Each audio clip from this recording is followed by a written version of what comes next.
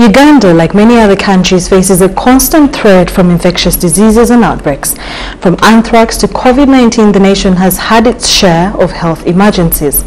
Uganda National Health Consumers Organization has urged government to prioritize preparedness, as you're about to witness in the next story. The call to action emphasizes the necessity of robust healthcare systems for handling infectious diseases highlighted by COVID-19. The economic impact of outbreaks is huge, often exceeding national budgets. Community and the private sector are critical players in preparedness, and they need to be empowered and enhanced as a priority. The detection is very much at community level. The response is also at community level. So communities and individuals are very important, and we need to enhance capacity and make it a priority going forward.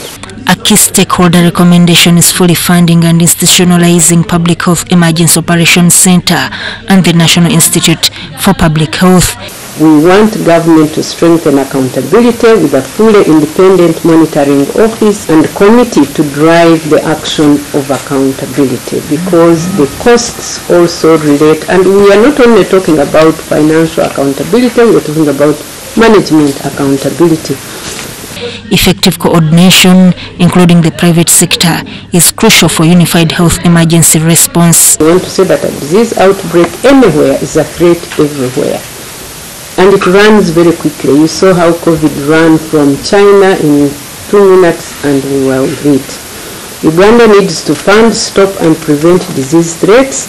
An epidemic has the potential to kill millions, cost trillions of dollars, and disrupt society for months or even years.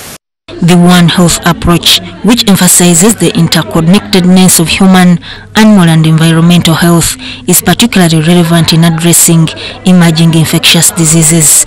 We are looking for more than 670 million here, perhaps billions, right? But if we are still grappling with the diseases of water, then we will be spending there. Instead of focusing on the deadly Ebolas, we'll start begging for Ebola. Yet if we can really work on issues to do with the water, particularly in health facilities, and then of course protecting workers, very, very important. You know, the gadgets, gloves, masks, and so on. Because if we don't, they die. We saw it in COVID-19, much more. People. Investing in preparedness is not just a recommendation, but a necessity, and prioritizing domestic preparation and reducing reliance on foreign aid, Uganda can better protect its population and contribute to global health security. Sudat Kaye and Robert Boiter, UBC News.